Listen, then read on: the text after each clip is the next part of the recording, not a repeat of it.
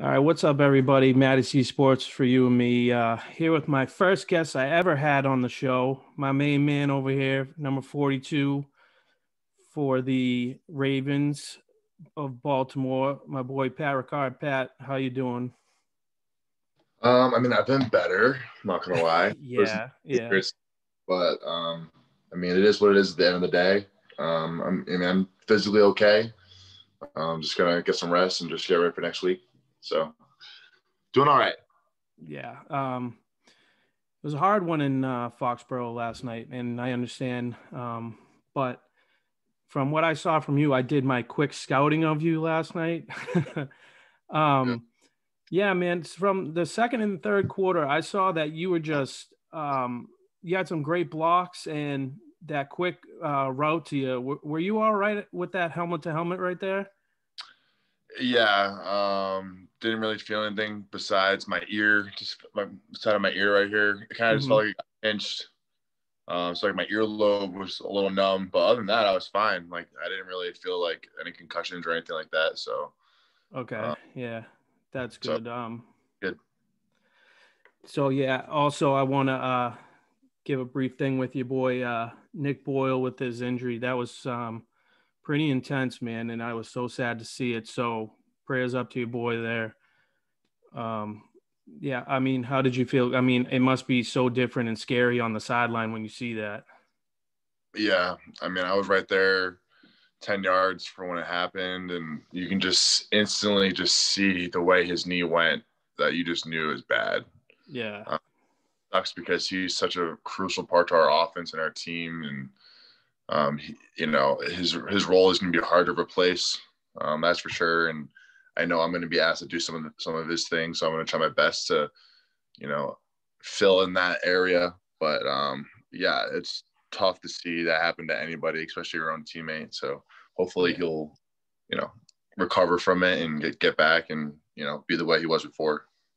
Now, you definitely your guys were really vocal yesterday. I mean, Lamar just pretty much said we're pissed. Like we're not happy with what we're doing.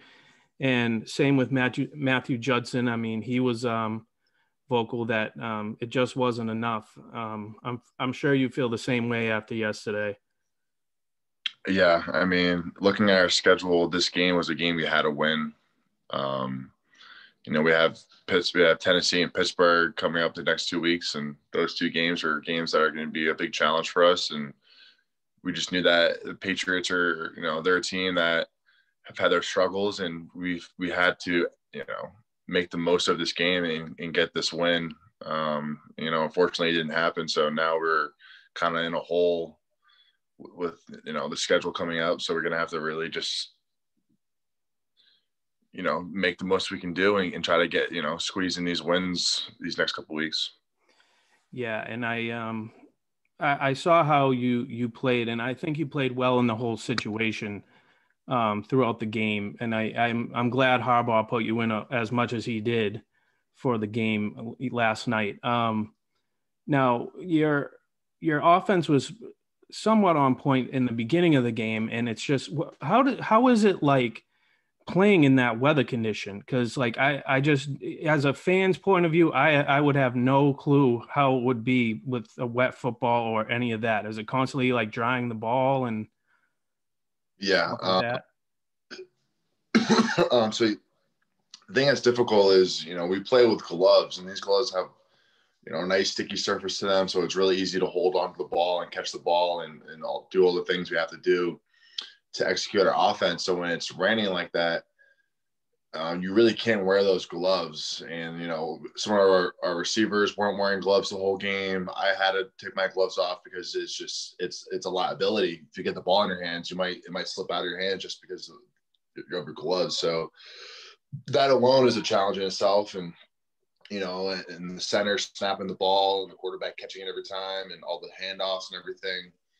And it can damper your passing game as well, throwing the ball and just in general, just singing, hearing, because it's kind of loud. The wind was going crazy and all the rain, and it can be difficult. But at the end of the day, you still have to try to execute the best you can and try to make the most of it. And I think we did pretty well for the most part. But I mean, it's always a challenge, especially the way it was raining last night. Yeah, it looked ridiculous from my standpoint, but I can't even imagine you guys were just drenched. Like I can't even imagine that probably puts about 10, 20 pounds on you, right? Something like that. I don't know. It's a lot though. That's for Yeah. sure. Now what you were saying about, you got to play. I mean, you do have a fairly tough schedule with next week, but I liked how you said on to the Titans and stuff like that. And, that Thanksgiving game I think is going to be tough, but where do you see yourself with the rest of the schedule? I mean, I'm from a different standpoint again. So, I mean, I think every game you're going to say is probably a challenge in itself, So, Right. I mean, it's the NFL, so you have to take it week by week and just, respect your team and prepare the same way as if you were playing the best team in the league and the worst team, because everybody gets paid, everybody, plays hard, and it's any given Sunday you can win a game. But yeah, I mean, there's obviously some teams that are better than others, but yeah, we definitely knew this 5 week span of starting with, what was it? Pittsburgh, I believe. We played Pittsburgh and the Colts, and then this game, and then now Tennessee and Pittsburgh again. We knew that 5 week, that was a really big test for us, and that we had to pull out, most of those wins. Because in the back end of the schedule, it's teams who have losing records, but at the same time, Patriots just did. So that's exactly what I'm trying to get at. Is it doesn't really matter. It's more of a matchup. I think it's more of the players on both teams, how they match up against each other, and how you can scheme against them and play against them. So I mean, it really is week to week at that in my eyes. So yeah. No, you guys are at home next week, and that's another thing I was wondering with the home field advantage this year with certain stadiums. I mean, how are you guys feeling when you were playing at home? Is it still like a pretty good vibe, or what's it like? I know yeah, it's an empty stadium, but yeah. So our last home game was against the Steelers, and we had fans for the first time. So it gave a little more of an atmosphere in our favor, but still, there's not too many fans in there. I think the biggest thing is just having it at our place, so we don't have to travel. We don't have to stay at a random hotel. We're doing our own routine here and having our own locker room, our own hotel that we always stay at. I think that's the advantage. Other than that, it's really kind of a fair playing field for this whole season because of the lack of fans. yeah. So I mean, is it more that is it going to be John that's Harbaugh that's like real? Was he more upset with last night? Like he just seemed very calm in the situation for what he could. Yeah, I think it's more just disappointing. Our defense has done so well all year, and it just seemed like they just couldn't stop the run. We had some injuries on defense, and some guys weren't in those spots. And then offensively, I mean, I think we put together, some good drives, and at the end of the day, we just didn't get the job done. And I think he's just, just disappointed because that was a game we had to win, and it was a game we should have won, and on paper. But we just have to kind of just learn from it and move on and get ready for this next game.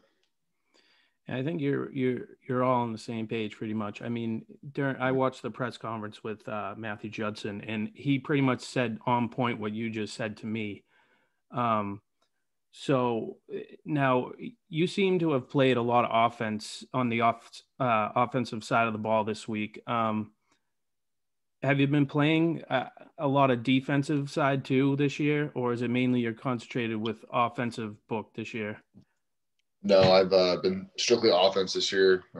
Ever since the off season, I've kind of transitioned to mostly offense just because of the fact that I did go to the Pro Bowl as a fullback, and They made some moves in the front office to where it made me go strictly offense. I think that's what they want me here as. And I don't blame them. I mean, I do well on offense, and, I can only do so much in games. I going back and forth sometimes is a challenge. So I think me just focus on one side of the ball is a good thing. But yeah, I mean, now with Nick Boyle out, there's not even a question if I'm going to even try to go back to playing some defense because they need me in offense. So yeah. Well, the thing I saw that was good was Chris Collinsworth last night was when you had that 2-yard run, and they said with you, Ricard, they said, how can you take down a 300-pound guy? He's just so unstoppable. I mean, I don't know if you go back and watch the games or stuff like that, or is it strictly film? But I mean, how does it feel like to hear that kind of positivity for yourself? Yeah, I never watched the actual in-game broadcasts. I watched our film that we get on our iPad, so there's no audio or anything like that.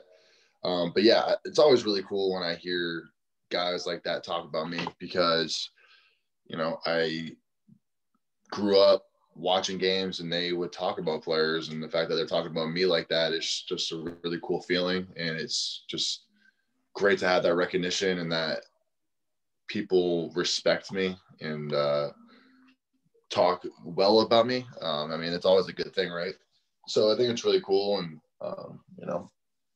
I'm all for it.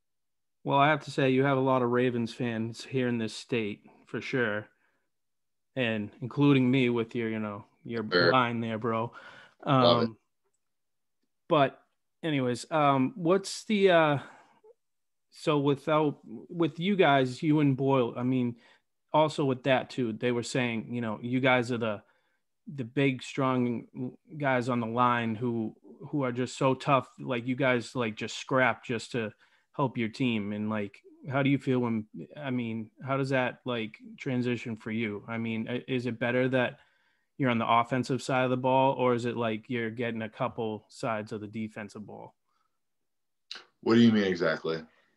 Like on the offensive side of the ball, like, do you feel like you're better at blocking in that sense or in the defensive sense? I think I'm better at blocking in that sense. I take pride in that, obviously, and me and Nick are two big parts of our offense that make it go for what we're doing. He's a bigger tight end. I'm a bigger fullback, so we kind of are mismatches for some teams, and we can physically wear them down. So, I think it's more in that sense. And I think when you cross paths and you go in front of Lamar and he scrambles your way, I mean, you do the same. It's like you go from the other side of the field onto that side, and Lamar runs the same way you do, and you just have a open hole for him pretty much a lot of the time. Like a lot of fullbacks don't have that speed or agility to like get to that side of the field. Not saying anything bad about other fullbacks in the league. Yeah, I think it's our offensive coordinator just schemes it up very well for me to motion that way and to get that advantage and that leverage on the defense to where I can make those plays happen. And I think it's very unique. Last year he kind of started it with me, and I think so now this year especially you're starting to see some more teams do that kind of motioning with their blockers like that, because it works. It's effective. You definitely get it happens so fast. Teams don't know sometimes what's going on. So yeah. And I appreciated the watching the short routes that Lamar had the option to throw to you. I mean, you had a couple that last night. I was like wishing that he would pass it to you, but sometimes that just doesn't come happen. But yeah, my final thing for you, Pat, because I know you're busy and stuff like that. But I mean, for this rest of the season, what's your goal besides winning the Super Bowl? What do you hope to accomplish? Individually, I mean, I hope my play speaks for itself, and I hope I'm able to be selected for another Pro Bowl. I mean, that's such a big accomplishment, and it definitely means a lot, just because it's the way to get that recognition. But still, I'm not playing just for that. I don't look into that stuff all the time. Be like, oh, I need to go to the Pro Bowl. That's all I care about. Blah blah blah. It's more of just, I think it's just more recognition for what I'm doing, what my coaches are doing, my teammates, everyone that supports me. But at the end of the day, I still just want to win games. But yeah, I mean, the Super Bowl is the ultimate goal. And for me as a fullback, I can only do so many things, like, defensive play. I need this many tackles, this many that, blah, blah, blah. Fullback, it's like I get the ball when it happens. It's not like I have plays just designed for me type of thing. Like, some receivers and running backs, obviously they have certain plays that are for them. Me, it's more like I fit into plays, and if the ball comes my way, it does. So, and it's a selfless position. So it's not like I'm asking, oh, I need to get 5 touchdowns this year, 10 catches, blah, blah, blah. It's more of, I just want to play physical, sound football and put up film that I am happy about. That's all I really care about. Well, I hope for nothing but the best for the rest of the season for you, Pat. And thanks for coming on the show again, my friend.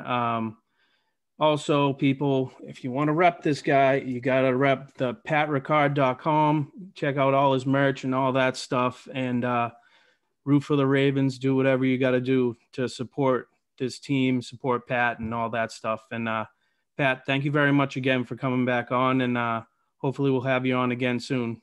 Mm-hmm. Absolutely, man. I appreciate it. I hope you have a great rest of your Monday. And I'm going to try to do the same. So take care, Matt. Appreciate it. See you later, bud. Yep.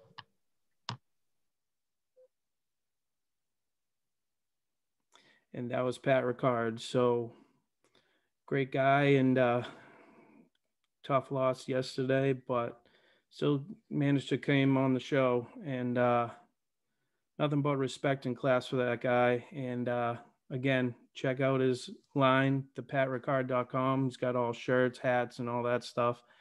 And hopefully you Ravens fans better get on that cheering and all that stuff. And good luck to the Ravens for this season coming up. Still a lot of football left. So hopefully we'll see. I just hope they kick the Steelers' ass on Thanksgiving. But this is Matty C signing off.